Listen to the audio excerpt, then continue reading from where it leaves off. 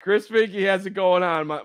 I'm excited about the walk-on to Notre Dame who hasn't played a day of NFL football, Herb, who was a Niner, and then the Chiefs signed him, so Poles knew him a little bit.